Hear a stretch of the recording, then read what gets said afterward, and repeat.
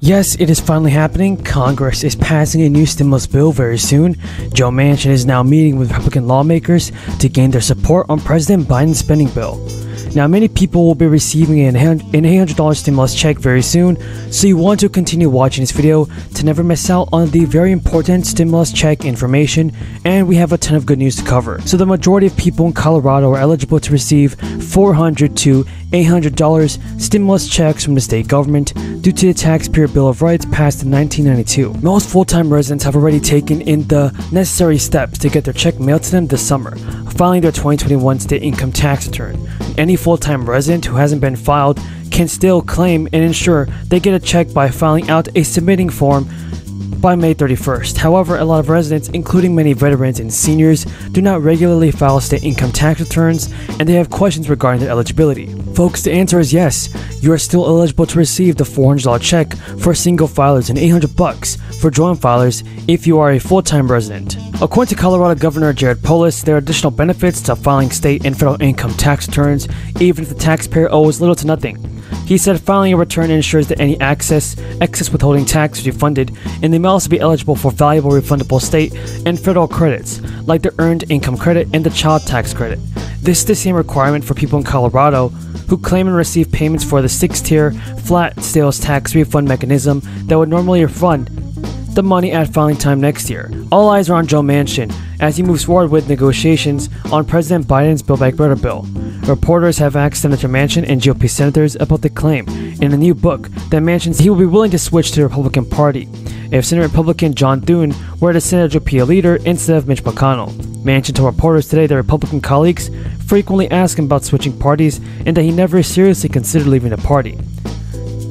The banter between Manchin and his Republican colleagues is reinforcing doubts that he will not sign on any point this year to a partisan reconciliation package to enact major elements of Biden's domestic agenda, with 50 Democrat votes and no GOP votes. Democrats also have taken note that Manchin's opposition to various Democratic initiatives appears to be playing well back home.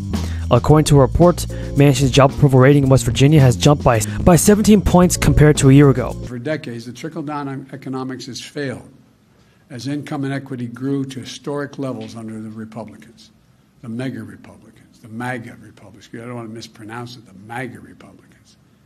This is time to grow the economy, but from the bottom up and the middle out. Because here's the deal. When the poor have a ladder up and the middle class grows, the wealthy always do very well. They do very well. That's what this is about. That's what this is about. Everybody doing better. And so I want you to understand, again, first year, $350 billion reduction in deficit. This year, $1.5 trillion. It's going to bring some relief. Thank you. I take a few questions quickly. May I ask you a question about sanctions? The EU, about sanctions against, or about further sanctions in Europe.